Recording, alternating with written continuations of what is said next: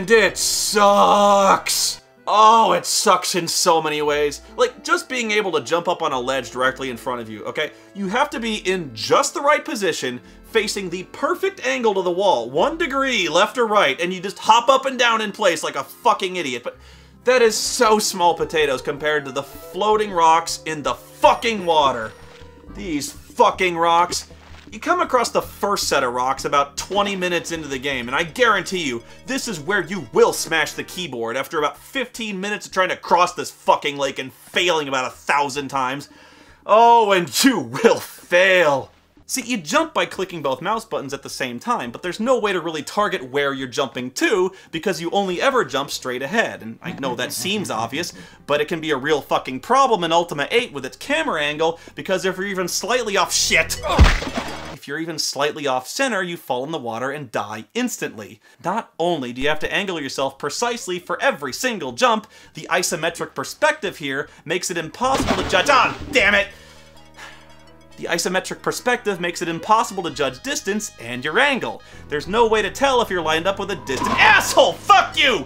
What am I doing wrong? He keeps overshooting the fucking cocksucker! Why are the rocks so fucking tiny anyway? Who put these things here? I mean, sometimes you'll be right— oh, bullshit! Oh, fuck you! Fuck!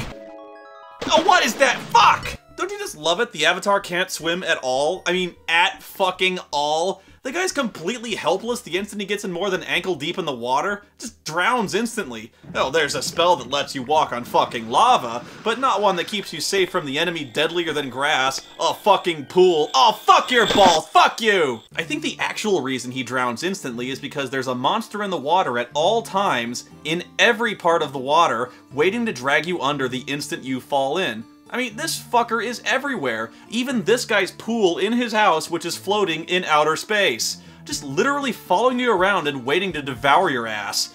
One might raise the perfectly logical question why it didn't eat you the moment you dropped in the water at the beginning of the game. And that usually leads to another perfectly logical question. Why am I still playing this piece of fuck? The only way you could have beaten this game back then was to literally save on every single rock after every single jump. And there are dozens of these areas. And get this, later on, the rocks rise and sink. And after that, they move side to side. Fuck's sake, I can't believe this. Oh, you have to tippy-toe backwards on the rock before you leap forward. God, that's how picky this fucking platforming is. Half a step off and instant death. God, it's about fucking— what? No! No! No! Ah! Touch me, do what you want to. Say no, then I just need you, babe. You're gonna drive me insane. It was so disastrously bad they had to release a patch, but remember, this was before the internet was in common usage. Now a patch is no big deal, but back then this was a huge hassle. The first challenge being even aware there was a patch available in the first place. I don't even remember how I got the patch now. I probably had to dial up a BBS, and I bet half of you don't even know what a BBS is. Later on, patched versions became available on CD, and almost every version you can find now is patched to fix the platforming. Basically what it did was allow you to target jumps on exact locations with your mouse cursor, which makes it easier, I guess, but it's really clear the platforming was intended to be a major focus of the gameplay. They were really proud of this because there's so many of these areas. So the patch makes a significant portion of the game completely pointless busy work. You still want to save before making any jumps though, because even with the patch, the jumping is sometimes off target. Anyway, again, most of the game is spent learning all the different kinds of magic, which works differently on Pagan. But this also has its own share of problems because even patched, the magic system is glitched like crazy. But let's start with the fact you have to collect and organize reagents for 4 different schools of magic, which all have their own unique method of preparing spells. As if the inventory wasn't cluttered enough with this tiny little backpack, now you gotta organize thousands of magic ingredients into separate bags, also you remember where they are, along with all your money, your potions, your weapons, your armor, your spellbooks, your wands, your keys, your scrolls, your gemstones, and your quest items. All in this little fucking backpack. This game can kiss my ass. Fucking with the inventory in this little backpack for 3 straight games really puts my balls in a salad shooter. Would it really have been such a big deal to just have a convenient, easy to read and organize inventory screen? You spend so much wasted time in this game digging through your bag whenever you want to do something for a magic tchotchke, stacking shit around, pulling one thing out of the stack, putting that in its own bag, waving a magic wand over it again and again and again. Hey, I got an idea. What if we just had our spells arranged in a nice, neat book we could just open and click on the spell we want for quick reference? You know, like Ultima 7? That was easy, right?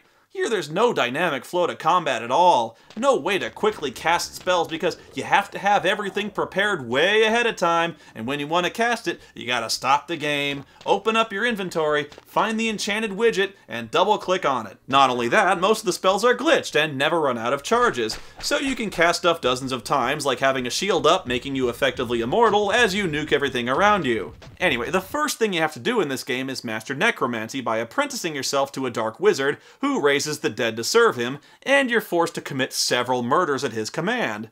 That is, when he's not forcing you to do his bitch work by collecting wood for him or finding shit in the catacombs. The catacombs, which are, of course, a huge gray maze full of zombies. And you have to do this, I mean, you have to learn the black magic to escape, and you have to do all this evil bullshit! Fuck this, I quit.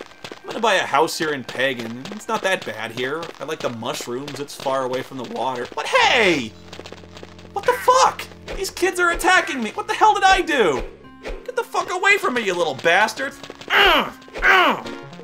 Oh, you want some? Yeah. Oh, you want some too? Yeah. Bash your fucking brains out, yeah. That's what you get, fucking kids.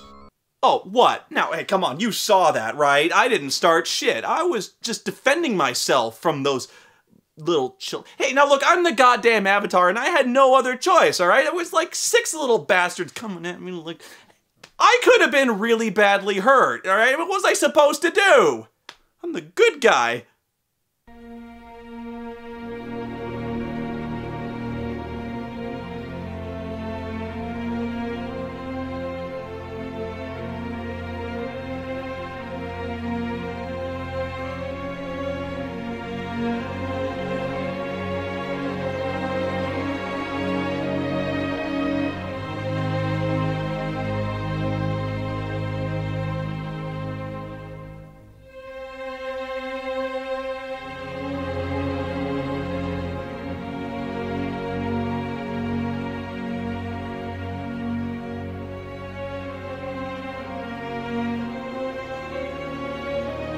After mastering necromancy, you then have to master wind magic called theurgy.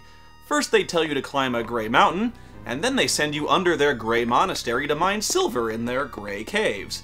And for some insane reason, the chamber holding all the silver, which I remind you is necessary for the theurgists to construct their spells, is full of hideously lethal traps, enormous goddamn spiders, and zombies. Once you get the silver, you take it to a blacksmith who turns it into your magic items. And wait, what in the fuck is he doing with his hand? That's disgusting! Sir! I abhor you! Oh my god! After that, you have to see the water titan who lives in, you guessed it, a gray cave. She promises to teach you magic if you release her into the world, which, like a dumbass, you do, only for her to turn around and screw you by announcing she's gonna destroy the world with storms and hurricanes. Thank you, foolish one, for your actions.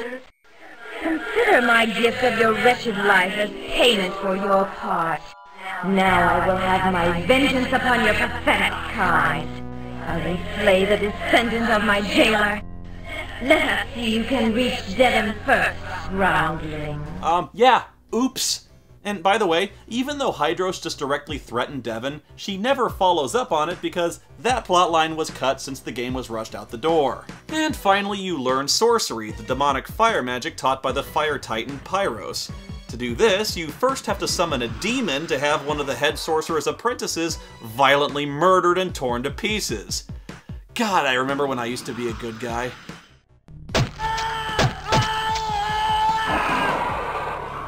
Those were fun times. After that, you have to become the guy's new apprentice and help him summon the frigging devil by chanting around a pentagram. During the summoning, you learn that the Master can control Pyros with a magic rock that holds his essence called the Tongue of Flame, so you have to kill the Master now and take it. But unfortunately, the Master lives in a place called the Obsidian Fortress, which you'd think would be black, but instead it's a gray cavern.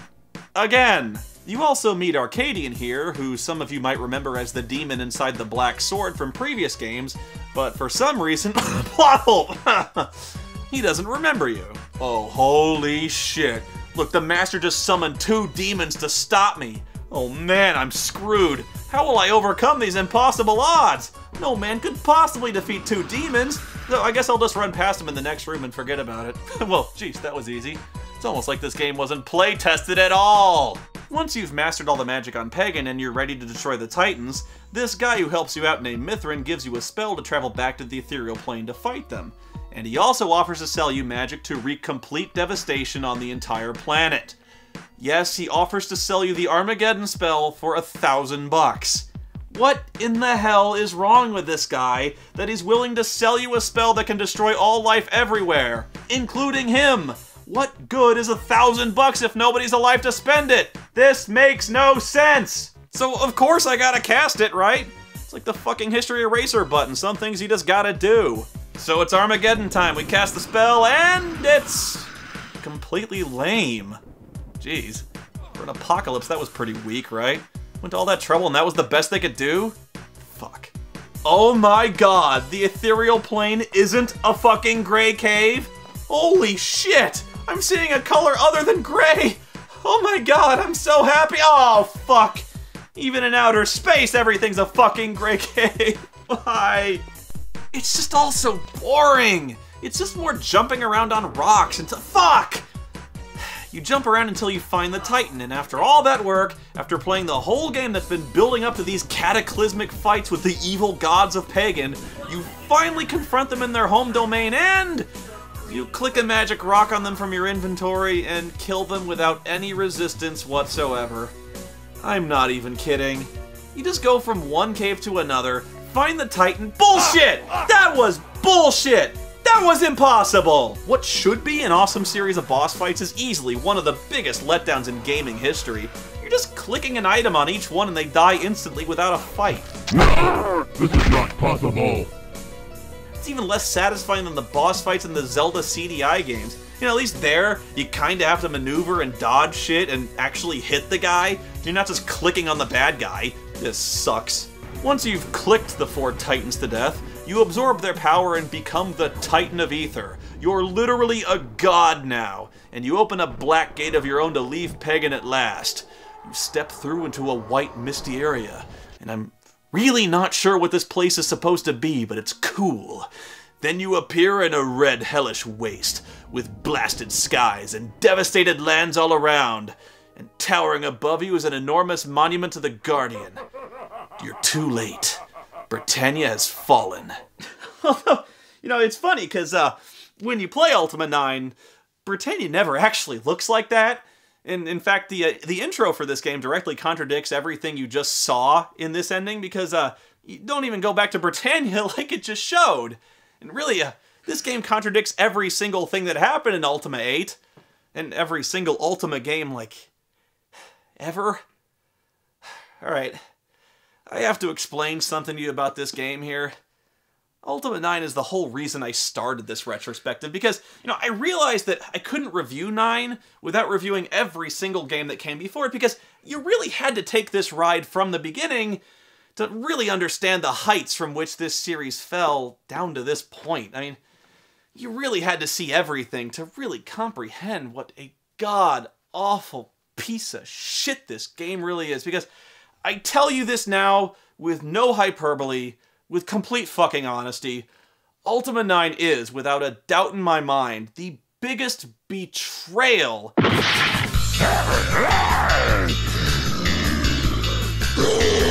Oh, bad move coming back for seconds, motherfucker. This time I'm ready. Yeah!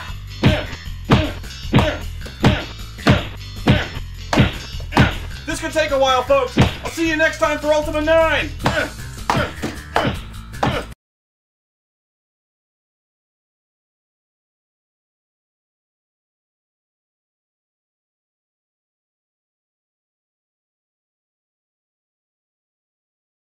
Yeah. Yeah. Yeah. Whoa. Yeah.